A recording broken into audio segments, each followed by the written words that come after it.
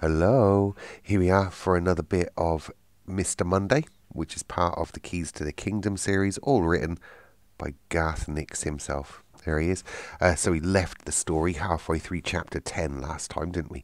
When Suzy, which is Arthur's new companion in this world, we don't know what the world is called yet, do we?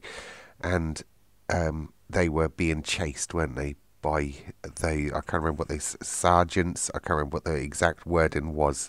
They called them, but do you remember? They were there were lots of them all chasing after them, weren't they? And Arthur had just used the key to seal a door up, hadn't he? So we'll pick it up from there. Shh, ordered Suzy gently. Then, in that weird deep voice, she added, "Touch the door handle and tell it to lock." Do you remember the will kept on trying to speak through her, didn't it? Arthur touched the key to the curved iron handle and whispered, "Lock." At the same time he heard the crash of boots in the corridor outside. His heart hammered in his chest almost as loud as the footsteps that came towards their hiding place. Then the handle rattled once, twice, but didn't turn. "Locked, Sergeant," bellowed a deep voice. It sounded a bit weird, as if the speaker had a metal funnel stuck into his mouth. Sort of tinny, Arthur thought. The footsteps retreated, and a few seconds later Arthur heard several heavy-set people going up the stairs. He opened his mouth to whisper something to Suzy, but she held up a hand, mostly covered by a moth-eaten woolen glove, and shook her head. Several minutes passed. They stood silently in the closet, listening to the footsteps and occasional shouts. Then there was a clattering on the stairs, a sudden rush, and the handle was tried again. "Locked, Sergeant," boomed the same voice. Then the footsteps went away, and Arthur heard the front door slam. "They do know everything twice," said Suzy. "At least the metal ones do. The ordinary commissionaires. They're pretty stupid. Sergeants are a different trouble. They're not made, and most of them have fallen from up above and been demoted to commissionaire sergeants as a punishment. Come on, we should be able to sneak out now. Unlock the door." That accent is getting worse. Arthur touched the door with a key and said, "Open." The door sprang open with sudden violence, slamming against the wall. Suzy stepped out first. Arthur was following when her surprised cry gave him just enough warning to whip the key back behind him. "Oh, Sergeant!" A commissioner sergeant stood in the hall, all 8 feet of him, though on closer examination a foot of that was from his top hat. He had a waxed moustache which he was stroking, and a very sharp, long nose under piercing blue eyes. The gold stripes on his blue sleeves gleamed in the gaslight. "Well, well, well," he said. His voice was deep, but not tinny like the other commissioner. He pulled out a notebook out of his coat pocket, flipped it open, and took a pencil stub out from a thin sleeve on the side of the notebook. "I wondered why that closet would be locked. What have we here? Your names, numbers, rank, and business." "Suzy Turquoise Blue, 18236754 in precedence, ink filler 6th class on ink filling business." Halfway through her answer, Suzy's voice changed into the very deep, scratchy tone that Arthur had heard before. The sergeant's pencil stopped. "Your voice, what happened to it?" "I got a bit of a frog in my throat," said Suzy, still in the same deep voice. "A frog? Where did you get it?" said the sergeant enviously. "Present," said Suzy in a normal voice. "Floated in, nice as you like, hardly damaged. Might even last a year if I'm lucky." "I've never had a frog in the throat," said the sergeant sadly. "Had a small nose tickle once. Confiscated it from a porter who had it on from a flotsam raker. Went for a 12-month before it wore out. Very distinctive. Not as flamboyant as a sneeze, but very nice. Where was I? Who's this other lad?" "Oh, he's one of our lot," interrupted Suzy. "Arthur Nightblack. Got dropped on his head in a pool of nothing down below a couple 100 years ago and ain't been right since. He's always getting lost. That's why we was in that closet. I was looking for him." "Papers," ordered the sergeant, looking at Arthur. "He's lost 'em," said Suzy quickly. "Got frightened off by the nifflins, wriggled out of his coat and went hiding, except the nifflins ate 'em right up." "Ate them up," corrected the sergeant. He peered down at Suzy. "Now, I haven't got anything against you ink fillers, but orders is orders. I'll have to take him to the inquiry clerk." "Inquiries?" Suzy snorted. "He could be there for years. They'll dock his pay, and him with a new coat to get and all. Can we sort this out gentlemanly like? You ain't written anything yet, have you? The sergeant frowned, then slowly pushed the pencil back into its sleeve and folded his notebook. What do you suggest, Miss Blue? This frog, said Suzy. Do you want it? The sergeant hesitated. Free gift, said Suzy. And it's not as if you'll get cribbed for it. When was the last general inspection? 10,000 years and more, said the sergeant softly.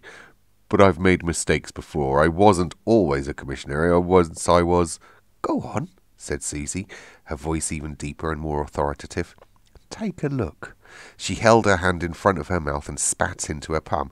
Gross! Exclaimed Arthur, though it wasn't spit that came out, but a small and very beautiful emerald green frog. It sat in Suzy's hand and emitted a deep, poignant call. Give it a try, encouraged Suzy. She took a rather dirty handkerchief from her pocket and gave the frog a quick polish. Didn't seem to mind. The sergeant was quite mesmerised by the frog. He looked around, then reached out and picked it up. He stared at it in his hand, then gulped it down as if he were eating a mint. His mouth closed and he froze in place. That's him sorted, said Suzy in a normal voice. And me free, so no hard feelings, Arthur, but I was impressed on this duty and I have a very urgent ointment. She dashed away with the last word, but the sergeant's hand shot out and grabbed her coattails. Suzy tried to shuck out of her coat, but couldn't manage it before the sergeant transferred his grip to her neck. Ah! Ah! Leave off! The will has need of you, Suzy Blue, said the sergeant, but once again it was not his voice, but the deep voice that had previously come out of Suzy. There may be rewards. Suzy stopped struggling. Rewards? Only maybe don't sound so certain.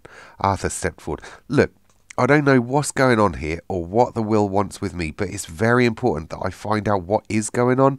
I think a lot of people might die if I don't, so I'm going to need your help, Suzy. Arthur spoke with passion. He could feel the fear and tension trapped inside him like a steam in a kettle. Back in his world, in his town, the quarantine zone would be expanding.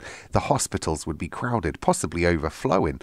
Already unable to cope, Arthur could almost see his mother and her team in the lab working feverishly. Feverishly, perhaps they were already sniffling, sneezing with the colds that marked the onset of the plague. People die? Said Suzy.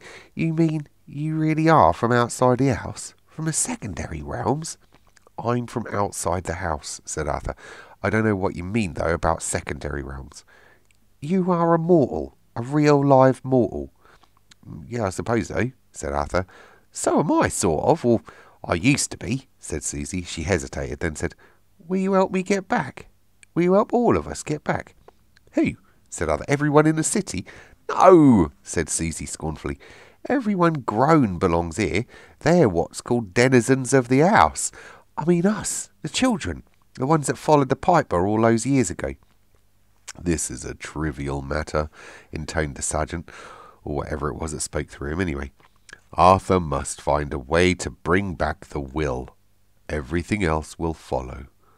I'm not helping you unless you help us, said Suzy. That a deal? Yeah, I suppose so. I mean, if I can help, I will, yeah. Suzy smiled and held out her hand. Arthur took it and she shook vigorously.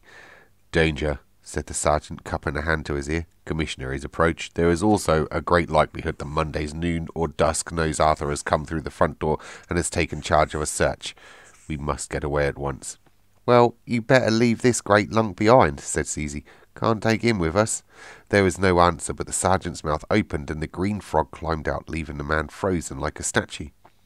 The frog jumped over to Suzy's shoulder and started to climb up into her mouth, but she caught it in her hand and stuffed it in an inside pocket that she buttoned shut. Not any more, Froggy, she said. Once caught, twice careful. Come on.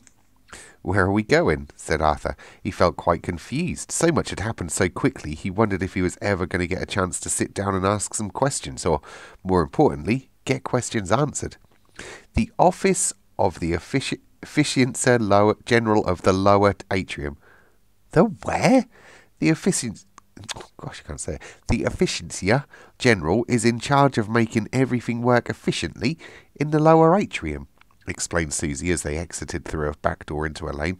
Only there ain't one. An Efficiencer General, that is. Apparently the last one never got replaced when he moved up, and there's no staff neither, so that's where I live. Off shift, of course. Is it far away? 3,900 floors, said Suzy, pointing straight upwards. Blimey. 3,900 floors? Goodness me. All right, okay. I'm sorry I haven't been here for a couple of sessions. I've been a bit busy with work, but hey, we're nearly at the weekend now, so I'll be able to be a little bit more free and do some more chapters. See you soon.